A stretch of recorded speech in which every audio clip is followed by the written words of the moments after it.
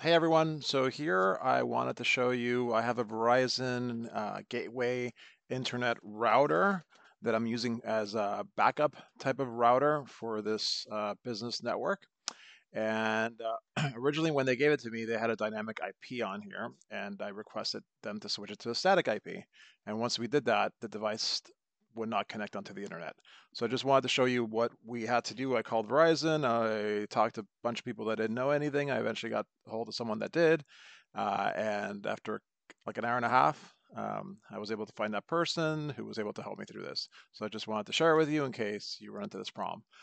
So you have the device, it's no longer working once they issue a static IP. So basically what you have to do is you have to go into advanced, and under advanced, you're going to go down to network settings. And once you go to network settings, you're going to go down to network connections. So once you go to network connections, then you end up basically here, and you'll see this broadband connection cellular that'll say that it's disconnected.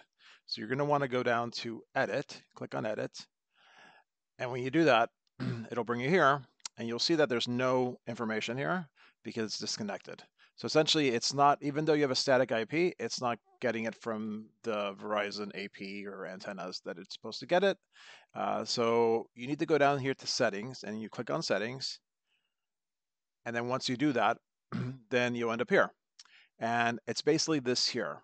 It seems like if you're getting a dynamic IP on your device, this is the correct internet APN that it's supposed to point to.